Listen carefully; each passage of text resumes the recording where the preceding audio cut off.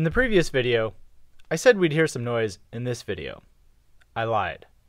I decided that because we have already learned about input and how to make that input control a max patch, we should learn how to create output from the max patch that controls the CNTRL-R LEDs.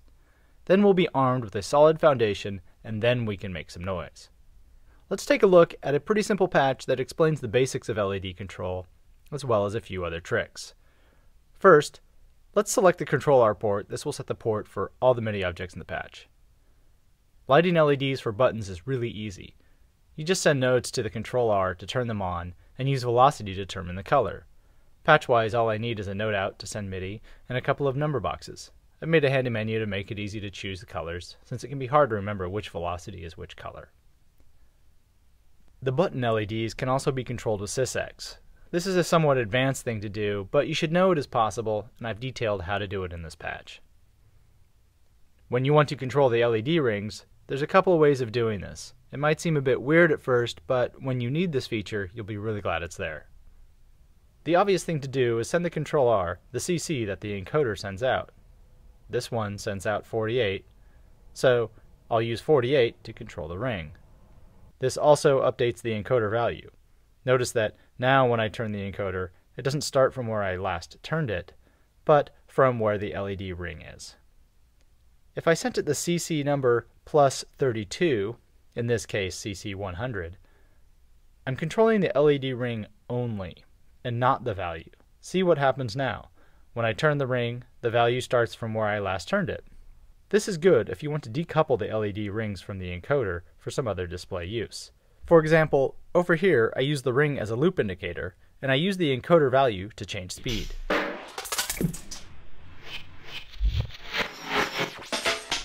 That's about all you need to know about controlling LEDs. There's a couple of other interesting things that I've put in this patch that are unique features of the CNTRL-R that you might need for your own patch. The settings channel is channel 16. On this channel, you can send values to controllers not to change their values, but their settings. I can change the speed of the encoder. I can change how an LED ring draws. There's several modes. I can change local control, which means LEDs respond to your touches without any MIDI data sent to the CNTRL-R. Now we have a pretty solid foundation. Let's put it all together. I've broken out the 2 rows of 16 buttons from my UI patch that we did in the second video. I can click on the buttons and make things happen on the screen, but we want the CNTRL-R to mirror this information on its LEDs. I've also got this runner LED up here that indicates time, as you might want to do on a step sequencer. I'm controlling this runner with the patch on the left using a simple script to the ThisPatcher object, turning the buttons on and off in succession. Each runner LED is named, so I can do this really easily.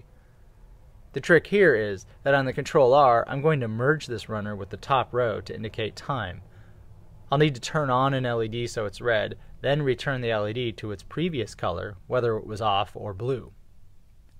I update the CNTRL-R in frames, like a video.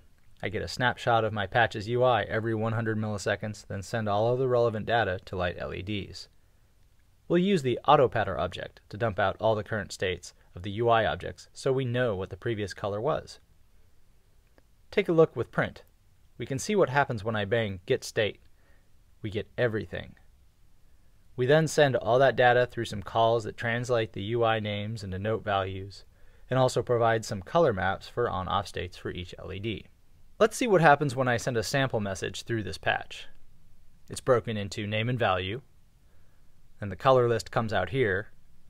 The color for on or off is filtered here, so we get the right state. And finally, we get a note velocity pair that goes out to the CNTRL-R. As you can see, this happens very fast, and when all the UI is updated at once, we get a really large chord. We also use the clock to drive the runner LED. The clock fetches a button value from buttons now, turns that LED red with the right note. That action is delayed a 16th note so we can return the LED to the previous state. Knowledge that we retrieved from the buttons now call. All that is also sent as notes to the CNTRL-R.